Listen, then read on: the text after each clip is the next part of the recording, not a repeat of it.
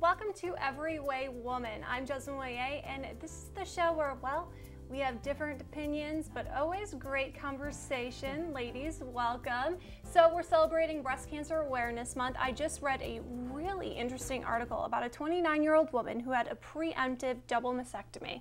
Let's have an open dialogue about this. Well, she's a very brave woman to begin with. Extremely. 29 years old, to do something like that is extremely brave. Yeah, and the reason why she didn't want the reconstructive surgery, she said, is because she wouldn't be able to pick up her daughter or her child, because you weren't supposed to pick up more than a gallon of milk for a number of months. So she wanted to be able to spend that time with her child. So yeah, I think she's very brave, and I think it's really amazing that she was able to not have reconstructive surgery. I found her story to be interesting because from a young age, she was dealing with this. You often think of it as a mature age person's disease, but from a young age, from the 6th grade, her mother had breast cancer, her aunt died from breast cancer, and her mother had the gene. So she knew from a young girl that this was something that was going to plague her. And I really applaud her for taking those steps. You know, and I think the thing is, she was saying that, you know, she had never really, she did have bigger breasts before, but she always felt like, you know, as a runner, she would have to wear double sports bras, and always found that of a challenge. But then, you know, for her to be able to disconnect herself, not disconnect, but just to be able to own herself and say, you know, my breasts don't make me a woman. You know, the fact that I have a husband who loves me, who didn't care that if I don't have breasts or not. I have a child that I want to love and care for. That meant more to me than my breasts. I wonder how many of you, how many of us could have made that decision? I was going to say, because I think that's easier said than done. Absolutely. Because, you know, as a society, women, we're kind of known by our breasts. You know, women have big tatas, you know, and men like, hey, right? But I think that that's easier said than done because, and then she just got married too, right? But she said her husband said, I'm so okay with that. And I think the support system was key. I think it's important that she said it was the smartest decision she ever made. And I think for her husband to back that up was extremely important too. When you have the support of a family as well as your doctors and everybody comes together, I think that's really crucial. Well, I'm wondering how many women are making these decisions based out of fear, though, to have these preemptive surgeries just because they're scared they're going to get cancer. Your chance doubles if you have a sister, a mother, or a child with almost breast cancer. 80%. So that's quite a bit. And there were like, I think there were 40,000 women who died in 2011. So, you know, it's a big killer of women. And so you want to be careful, and you want to be checked, and you want to make sure, especially if it runs in your family. That her mother carried the gene. See, that's, I think she had a step above it. It was a known fact that her mother carried the gene. So, you know, she was tested. So, I mean, yes. And it's when it's in the family like that, I think you really have to stay aware of what's going on and do a self-exam. Be very, you know, vigilant about your own health care. Now, when you say in the family, is it in any of your families? No. I mean, I had, you know, my adoptive family, my mom's sister did have a mastectomy when she was, you know, at some point in her life. But in my birth family, I don't have it, and I don't know anyone actually, which is amazing because I think it affects a very like 1 out of 8 women, or it's a very high. Yes, it's a very high percentage. Well, my mother did have breast cancer, and it was right before, you know, I was getting married that she was diagnosed. But the thing is, I know I'm complacent about it too because I feel like, oh well, it was because of hormone replacement therapy. That's probably why she got it. So maybe I don't need to worry about it. So, you know, I appreciate these kind of conversations because it does make me realize, like, I need to be much more, you know, active in my health care. And, you know, maybe I don't need to do anything preemptively like, you know, this brave woman did, but I do need to make sure I'm checking myself out, which, you know, I haven't been so far, so I appreciate that. I appreciate what Sehnita says, because sometimes we make the decision, or we say, because I don't have health insurance. But I would encourage anyone out there, even if you don't have health insurance, there are mechanisms that you can go. You can American Cancer Society, the Susan G. Komen Foundation, the National Cancer Institute. Don't make an excuse because you don't have insurance not to be aware. It is a disease that you have to be aware of. They will do them for free. Absolutely. I know in the Valley, at Northridge Hospital, you can get free mammograms. And you can do them yourself at home. Yes, you know, self-breast exams. You have to be the first and foremost one that has to go and seek help. Don't wait. It's really important that you really get yourself out there. But Sandra, how do you educate? Because I'm in a group of women, and we had 70-year-old women who have never had a mammogram. And they said it was because of lack of education. So we can say you have to, but what's the education piece? Well, you know, it's interesting you say that because now there's an education program in the high schools, and they use a thing called the Betsy breast. It's really, really important. We'll touch more on that after the break. Stay tuned. We'll be right back. Stay with us. We'll be right back with more Everyway Woman. Welcome back. Everyway Woman is so excited to welcome Dr. Nimi Kapoor to the show. Welcome. Thank you. Welcome. So we just want to take a few minutes to basically break down what it is that is this big, scary breast cancer. What is it? It's really scary when patients are confronted with it. It's like a whole new world has come all over, so breast cancer is really just uncontrolled growth of cells, and it starts with changes in the DNA, and it starts within the breast tissue. The breast is made of lobules that make milk, and ducts, which are the tubes that get the milk out to the nipple. So that's where breast cancer is, and it starts in the cells of those ducts and lobules. How does it, how does it happen? I mean, do you contract it? Does it grow? Do you pick it up from out? I mean, what are the risk factors? Yeah, how does that, I know. and the symptoms actually. Patients are like, yes. how did this happen to me? Right. Knowing my family has it. Why? It's a combination of genetics and environment.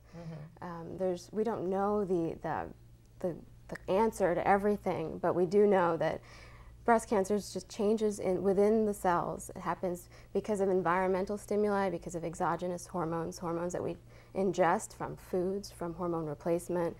It comes from our own genes, our family history. So I just wanted to ask you a little bit about hormone replacement therapy, because my mom got breast cancer, and she was on hormone replacement therapy, and same thing, she had no idea that she was going to get it, and so now I'm not as worried, because I feel like, oh well, it was through hormone replacement therapy, I don't have to worry. Do I have to worry?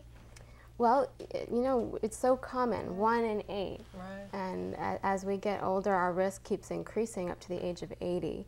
And while it's nice to say, oh, it must have just been the hormones, doesn't mean you're totally free from the risk. And hormone replacement, especially estrogen with progesterone, over a long period of time, up 10 years of that kind of hormone replacement, increases your risk. And I think also it really affects a lot of different women from different cultures, nationalities, everything across the board. It isn't just for one or another. It crosses boundaries everywhere. Absolutely. And ages too. Absolutely. I mean, many younger women today are seeing more of a problem with breast cancer. Yeah, I have a question real quick. In going back to the hormone therapy, now as someone who takes birth control, is that considered a hormone supplement? Will that affect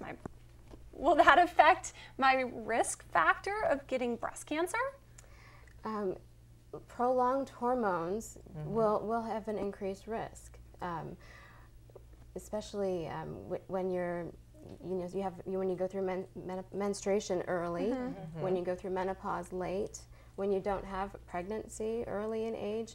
So when you get pregnant, you kind of block those hormones that your breasts are exposed to, so you have a break basically from the hormone exposure. So all of that goes into your increased risk. Let me ask you a question. We're talking about hormone therapy, and we're using some really big words. But even before I get to there, what are some of the symptoms? What should I be telling my young daughters or the people around me to be looking for, even before I get to there? What are some of the symptoms? Right. So this is important.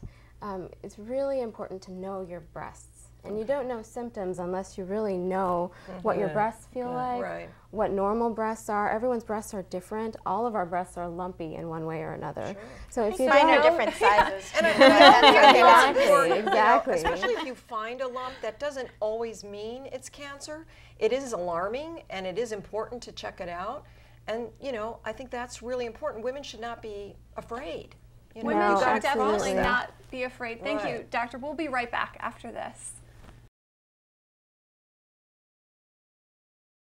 Stay with us. We'll be right back with more Everyway Woman. Welcome back. We've got Dr. Nimi Kapoor. Thank you so much for being here. And you're with BreastLink. Yes. Tell us a little bit about what that is. So I was so excited to find this group. It's a multidisciplinary group, meaning we have radiology that are all specializing in breast cancer care and breast care, healthy breast care as well. We have medical oncology and we have surgery all under one roof.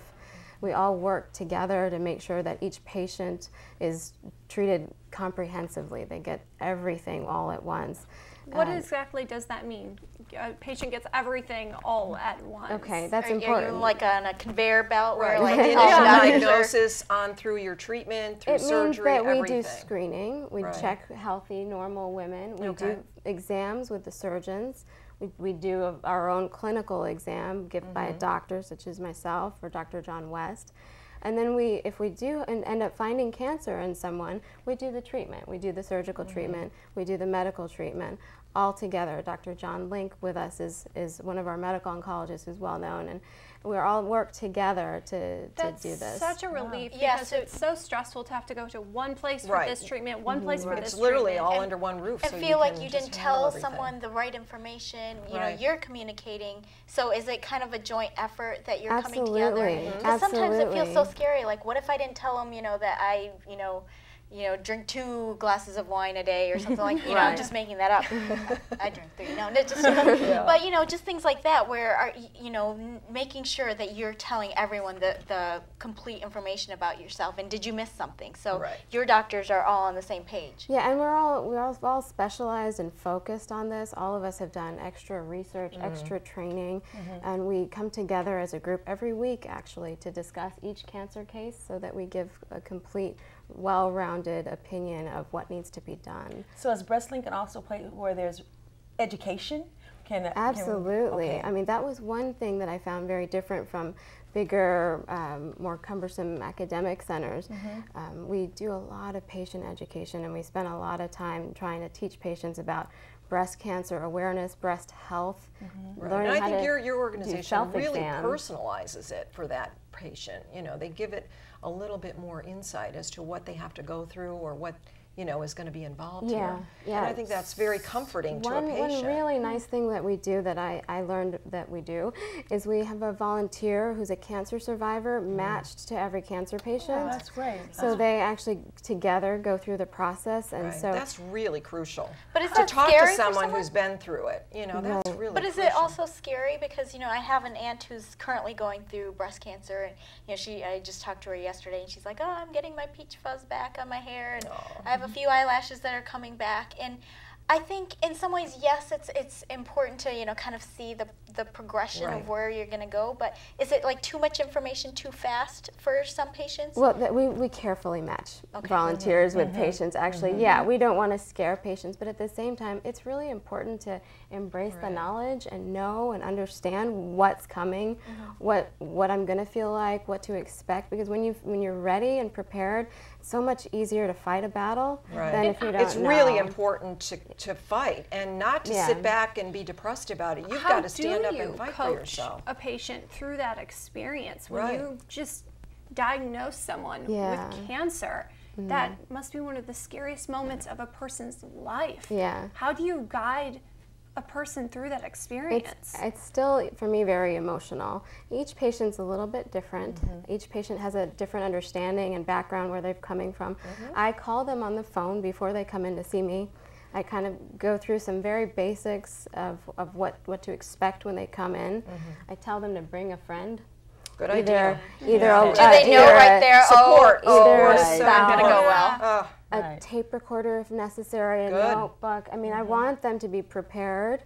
I want them to know that this is a long journey, but we're going to do this together. Why a tape recorder?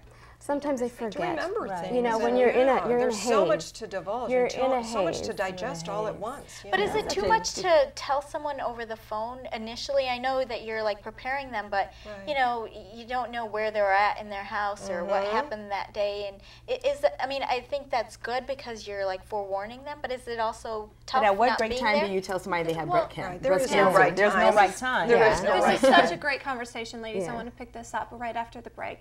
We'll be right back. Stay with us. We'll be right back with more Everyway Woman.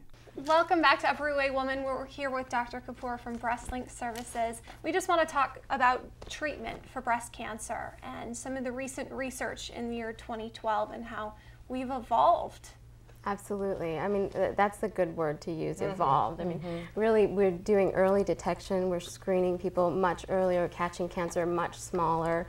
We're doing less big surgery, so much smaller surgeries. And how can we detect cancer even earlier now? as a patient? What can we do for this? Yeah, because I've wondered with mammograms, you know, in some ways they tell you to have mammograms early, but then there was a big controversy of there was, radiation. yeah, What there can you was tell a us big about that? controversy. We still firmly believe that age 40 and yearly is the way to go for screening mammograms. So are mammograms always accurate? Always accurate. Oh, wow, that's a tough question. It depends on the density of the breasts, actually. Patients with very dense breasts, it's harder to screen them. So that's one issue. If patients have implants, that becomes another trickier issue. Patients who are very young will also have dense breasts, harder to screen. So when you talk about treatment, what are the stages of breast cancer and kind of the treatment that applies at each stage? That's important. You know, patients want to know right away what's my stage. Stage depends on a number of things, on the size of the cancer, on whether or not it's spread to the lymph nodes, and whether it's spread even and beyond those lymph nodes in the rest of the body. What does it mean when a cancer spreads to the lymph node? It means that it's gone beyond just the breast, and it's a little bit more advanced stage. So it's not stage 0 or stage 1. You're getting into stage 2 and possibly 3 even. Well, because lymph nodes are also, you know, they kind of are centralized in different regions, and so throughout can your affect body. even more organs. Is that correct? Yeah. But we have better treatments, and now in some cases, even when cancer spread to the lymph nodes, we can just treat you with even less surgery now. What are alternatives to surgery? Alternatives to surgery, well, when you have breast cancer, we like to remove it, and that's done with surgery. A lot of the times we do treat with medications, either chemotherapy or pills, before surgery and try to shrink that cancer. And that's something that's really advanced. We partake in a lot of this research at BreastLink and all over the country, actually. It's very active research and understanding how we shrink tumors. And so giving treatment before and watching the tumor shrink gives us a lot of information. So does everyone have the same side effects? I mean, would my side effect differ from chemo or treatment than Sandra's? Or very different. Everybody's very different. What are some of the common side effects that you talk to patients about prior to them going in treatment and deciding what type of treatment they're going to get? Sure. Well, the pills that we give, like tamoxifen and aromatase inhibitors, those can have side effects that are similar to menopause, like hot flashes. Those are more common. Chemotherapy is one of those poisons that we all have heard about and know about. Patients tend to lose their hair and get some nausea, but everyone is different. But I think the thing, you know, that you're kind of bringing up with all the research and treatment, that it's not necessarily a death sentence, and especially now. I mean, is that definitely not. No. I mean, early breast cancer is 99% cured in 5 years. You don't see any problem. And it's really crucial that women be taught early. I think, you know, early and on take charge of to their do treatment. self-exams, be aware, and don't wait. That's important. Can I ask you an urban legend about breast cancer? Is it true that if you wear a bra all day, you'll get breast cancer? Absolutely not. Amen. So take it off, keep it on. Where can we find more information on BreastLink? Well, breastlink.com. We have a full website with all kinds of links to awareness. We have a nonprofit organization called BeAwareFoundation.org that gives you links on self-exam and then resources in the community about where to go. And we'll have more information for you at everywaywoman.com. Stay tuned.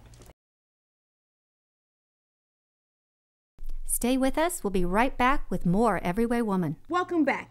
Everyway Woman is honoring Breast Cancer Month. And with us is Alicia from the Fitness Station. She's a personal trainer, and she has an extraordinary smoothie. It is called the Anti-Breast Cancer Smoothie. Right. I want some.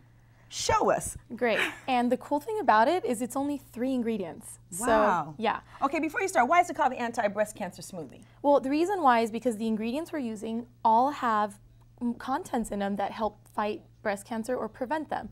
So the first one we're going to start with is coconut water, and we're going to use young coconut, which is this one. Okay. And if you guys go to our YouTube channel, you can actually learn how to cut it and open it yourself. Okay, so at the end we're going to ask you where that channel is. But what I did is I actually put some in a mason jar earlier on, and we're going to pour some of it in our little Vitamix, which is my favorite blender ever. Let me see. Oh. Smells amazing, right? Oh my gosh. Doesn't that smell great? Okay. And if you put a little bit of the coconut pulp in there and you blend it, you have coconut milk. So that's our first ingredient. Next? And the coconut milk actually has lauric acid in it, which is also present in human milk. Okay. And it has antimicrobial properties. All right. And if you don't have regular, or if you don't want to cut up a coconut, you can always use a canned coconut milk also. Now the next thing you added are berries. Put a little bit more than that. So we're gonna put about 2 to 3 cups of blueberries. Okay. And actually, it's mixed berries and they're frozen. All right. And then what's the final ingredient? And well, let's talk about these first. Okay. These have ellagic acid Oh, okay. and they have laetrile, which these have they have anti-mutagenic effects. And they also protect cell DNA damage. Okay. So, and all those beautiful colors, those are flavonoids, and they have, and they're full of antioxidants. You're giving me some great things, but I want us to get to the smoothie. I know. Okay. So we're gonna add. What I have here is frozen banana, and this is just to add a little bit of sweetness. Okay.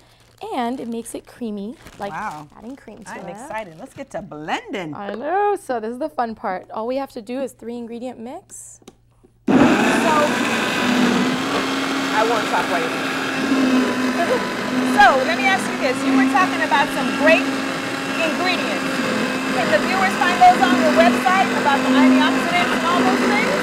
Yeah. Give me a minute. We're going to add a little bit more coconut water. Okay.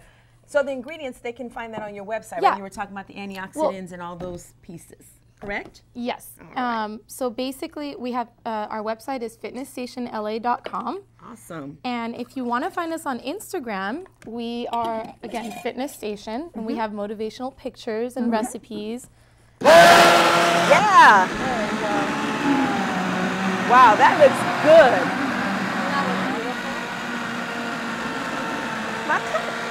Doesn't that look pretty? That's pretty. Okay, I'm ready to drink. Are you ready to taste this? Okay. Yes. So let's put this down. All right. And we have, we're going to need We need a little bit more coconut water. Okay, so let's see. And We'll just use.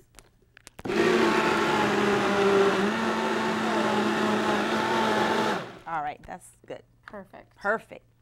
So, All right.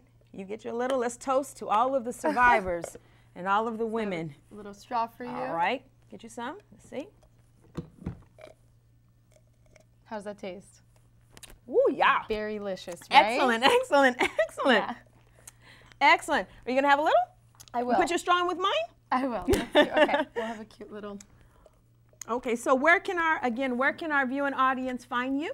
FitnessStationLA.com or on Instagram for Fitness Station, and also on Twitter, TFitnessStation. Okay. For those of you, this is our anti-breast cancer smoothie. We'll be right back. Stay with us. We'll be right back with more Everyway Woman. Everyway Woman is so excited to welcome Selena Logan from pinkpoleparties.org. Welcome. Thank you for having me. I appreciate it. So tell us a little bit about what you do. You brought creative pole dancing. Yes, I am a fitness instructor, a pole dance fitness instructor, and I've turned that into a fundraising campaign for breast cancer. Now, you have a friend that has breast cancer. Yes, I do. Now, how is she doing? She's okay. She's doing all right. You know, she's still alive. She's still fighting. Now, she was your motivation to start teaching pole dancing, Absolutely, raising pole dancing for 100%. cancer? Yes, I started creatively fundraising using pole dance as a catalyst. So I teach my class and donate 100% of that money to breast cancer. 100%? How long have you been doing this fantastic. for? Thank you. It's been 3 years, and it's been a slow little momentum, but it's picking up speed, and I'm super Now, excited. where do you teach this? It's in North Hollywood at Luscious Maven Dance Studio. Okay. That's where I instruct, and that's where I hold my pink pole parties, and that's where I do all the fundraising. And so can anyone host a pole dance party? Well, I host the pole dance you party, hold the and party. you come. Okay, well, we went to the studio in North Hollywood, California, and Yeah. we checked out a few of these moves. Let's break them down right Okay. here. We'll teach these ladies at home. What you can do without a pole right Yes. now. So all we're going to do, we're going to put our hands on our hips. Okay. All right, you're going to kick it off to the right Kick it off to the left. Good job. And again to the right. Keep that hip up. We're going to take it down nice and slow over that left leg. This reminds me of that bend and snap move. That's right. Draw the hands up. You're going to shift it over to the left. Again, taking it nice. Down and slow. Rolling it on up. And little body rolls. Body rolls, body rolls, and take it into a little bit of circle right here. Hey, where's the DJ? A little music, please, in the studio. And can you do a little chest movement? Wait, she's got that. She's got that down. Excellent. Bring a little extra entertainment to the pole. I love it. I love it. It all works with what we're doing. It's really great how you've kind of made pole dancing approachable. Yeah, you know, it's not just what you think about in your head at the strip clubs. You know, it's really about fitness, empowering yourself, getting stronger, feeling sexy and sensual, and just kind of getting out of your own head, right? And really exploring and having a good time. Now, at these parties, what happens? Well, do you make it rain, or what happens? No. we have a beautiful setting where, you know, it's very dim lighting. It's encouraging to the women to come. It's for women only, no men. Women only. Okay. And we drink pink champagne, loosen you up a little bit, have some strawberries. How much money do you raise doing something like this? Roughly around $5,000. So is that $5,000 per party? Well, it depends. You know, it's a fundraising effort, so it really just depends on, you know, how engaging the women are, how excited they are about the program and wanting to support it. So it really just kind of varies. If you're not, you know, if you're a little luscious and maybe you don't want to wear strip, strip Nobody clothes. wears strip clothes. Okay. No. You just wear yoga pants. You can wear yoga pants, a little tank top. Yes, it's all very, you know, you do a little bit of stretching and yoga beforehand, so it's very, you know. You're getting your groove back. Yeah, exactly. Okay, so when and where can we find the next pink pole party? So I'm actually hosting 16 pink pole parties over the next few weeks. So you'll be able to jump into one of these. It's going to start October 26th, the weekend of October 26th, so the 26th, 27th, 28th. That's a Friday, Saturday, and Sunday. And I'll be doing Friday, Saturday, and Sunday parties for the next 4 weeks after that. So lots of opportunity to have a class, enjoy yourself. You know, amazing. Now, do you have any promotions out there that we should look for? I do. I'm working with Living Social, and they're actually going to do an awesome deal for me, and it's going to be great. So I'm looking forward to that. That's going to happen October 11th. They're going to start pushing that. A dealing diva who likes to donate. And what's can you give us your website again? Yes, it's www.pinkpoleparty.org. Perfect. So we get our groove on. Exactly. And we're on Facebook. You can find me on Facebook. What are you on Facebook? It's still pinkpoleparty.org on Facebook. Perfect. So can we come to your next? I have already extended you an invitation. I hope you do come. I would love that so much. It's going to be fantastic. You're going to love it. I will be there in my yoga pants. Yes. I'm expecting some pink champagne. Yes. It helps a little bit. And I'll bring my checkbook. For more information, check out everywaywoman.com. We'll be right back. This has been an Everyway Woman production.